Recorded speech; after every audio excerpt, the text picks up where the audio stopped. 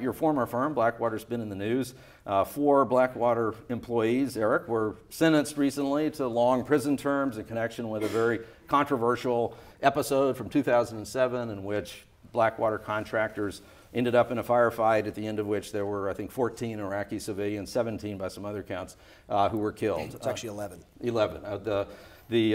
Why those numbers can move around is a mystery to me. But recently, the 4 of those former employees were sentenced to long prison terms. 1 to life in prison, the other 3 to 30-year prison terms, and another contractor pleaded guilty and testified in the trial of those others. In the past and in your book, you've for the most part, I think, taken the position that to defend what had happened that day, and all of those gentlemen who were recently sentenced maintain their innocence and are appealing their sentences, and we should say that. But at this stage of the game, where do you stand on what happened and the outcome of those court cases? Look, any innocent loss of life is a tragedy, but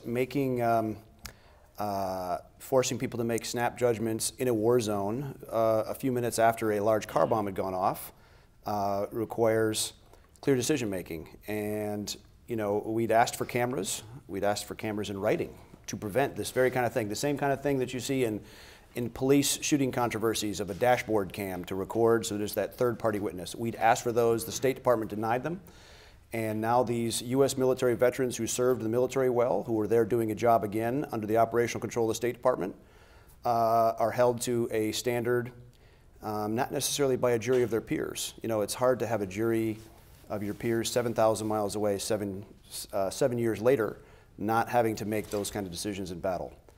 That being said, and even the charges of they sentenced him for 30 years, based on a firearms charge, really designed to go after cocaine traffickers who are using machine guns, not necessarily a government agent under the operational control of the State Department issued a weapon by the government. So that case was thrown out once already.